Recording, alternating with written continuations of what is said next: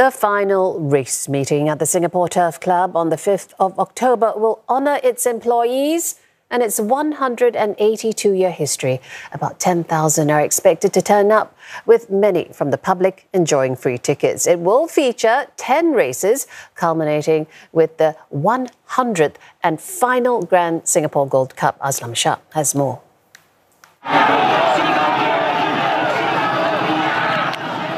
The end of a long chapter of horse racing in Singapore. For Jaya, who has helped maintain these tracks for over 2 decades, he's focused in preparing for the last dance. But the occasion leaves a bittersweet taste. Definitely emotions runs very high. But on the other hand, what we need to do is, we want to showcase our capacity. We get emotions run over us, we don't go anywhere. So you want to celebrate this event with the rest of the world. Jaya is among numerous Turf Club employees who will be honoured through one of the races on the final day. The employees get to choose the trophy's name, calling it the Singapore Turf Club Trophy. Come October 5th, racegoers will fill these seats around me for the very last time. Now, the facility itself will close in 2027, and over the years it has hosted dignitaries like Queen Elizabeth II and key events like the Youth Olympic Games. Now, beyond just a fitting finale, the 10 races on the day is also a celebration of the club's rich history.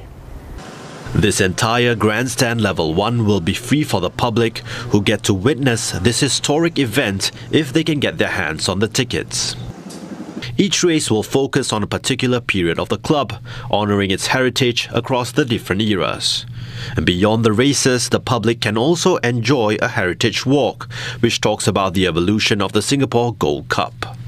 There will also be a photo competition, highlighting the Turf Club's architecture, as well as flora and fauna.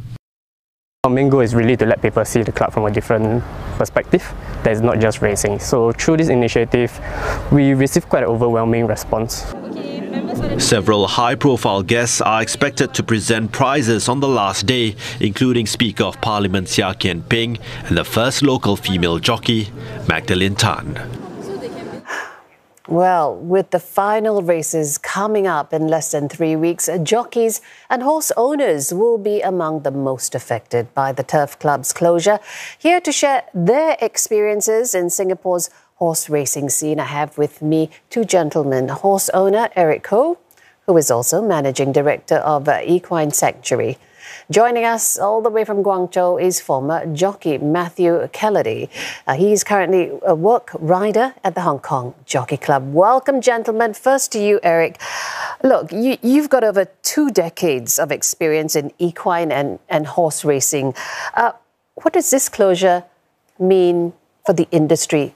Is it the absolute end of the road? I would say yes. So from the initial shock, and then denial, and then acceptance. And I think the industry tried to see how we can maybe appeal for an extension, or whether there's a chance of a U-turn on the decision to shut racing. But I guess by now, the acceptance, the reality has set in. So most of us, most of the industry anyway, we have all accepted that there's no U-turn. And so we just have to move on. And make the necessary plans. Yes. I get, okay, for some of us, like trainers, jockeys, owners, we have the option of racing elsewhere, overseas. Yeah. But it's a lot different because in your home country, you race, you contribute to the industry. It's a different feeling compared to when you race horses overseas. I can imagine. And Matthew, you must have some of the same emotions, because you turned pro, back in 2007, and you've shared that this is really your whole life, isn't it? Horse racing. What does it mean to you? What does racing as well as the closure? Exactly. Like racing is like, racing meant everything to me. Like I left school at 17 to go to a practice school at 17 years old.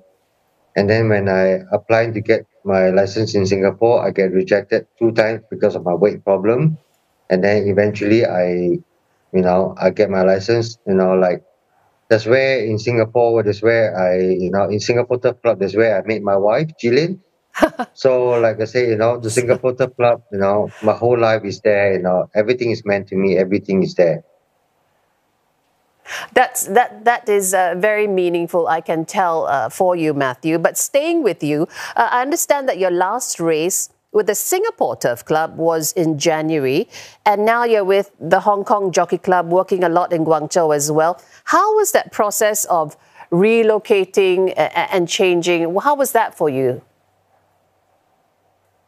Like I said, it's very hard for me, to be relocating, and finding a new job.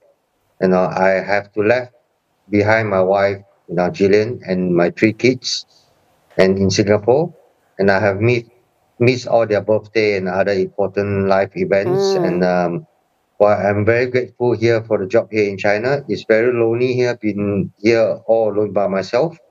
And like I said, it's a very hard decision for me to make. For me to come all the way here to left the family behind. Understand. Eric, you've heard it's quite difficult to unwind something that's been part of your life for so long. But how have you, as well as other owners, tackled the challenging of your horses? What have you done with the horses? Where would they go? How would you maintain their well-being? So over the last 18 months, since the announcement anyway, so I've been in contact or I've met up with quite a number of fellow owners. Yeah. So for myself, I started to segment them into... How many horses do you have? So right now I have, including managing some horses, I have more than 20. Right. So that's after sending away probably about 30 odd horses over the last 15 months. Yeah, since the announcement. Yeah, so I guess that's something that we had to just move on and face. So planning the exodus of horses. So not just, I guess a mass majority of horses, they will all go to Malaysia, one of the clubs in Malaysia. But of course, we have been sending some horses to Hong Kong as well. Some horses, a few dozen horses, probably about 40 odd horses. After October, we'll head back to Australia or New Zealand, where they came from. Right now, the plan is to have about 30 sent back to Philippines, but the likely number is probably going to be 15. So yeah, I mean, between owners and the Singapore Turf Club, we have been planning, and there are already plans in place where to send the horses to. Okay, so you already have an idea of what's going to happen. To keep them happy, at least, But for yourself, for both of you gentlemen, Matthew, perhaps for you, what are your hopes for the horse racing scene in Asia going forward? Well, my hope for the horse racing scene in Asia is, maybe the standard of the horse racing increase, and at the same time, the welfare of the horses also increases as well. So you'd like to see it still continue to flourish within Asia. What about you, Eric? Before you go, what do you hope to see for the horse racing scene in Asia? And then, what are your hopes for the Grand Singapore Gold Cup? Because you do have some horses in that as well. Yeah. We are pretty much emotionally attached to the sport of horse racing. Yeah. So I think among a lot of us, we are still hoping that there might be a next Singapore racing. So if you can't pursue it in Singapore, I'm sure you will travel to keep up this love of yours. Yes, like myself, fellow owners and trainers, we will. We have to. But since the announcement of Singapore racing's closure, there have been a lot of interest among other Asian countries that wants to set up a racetrack as well.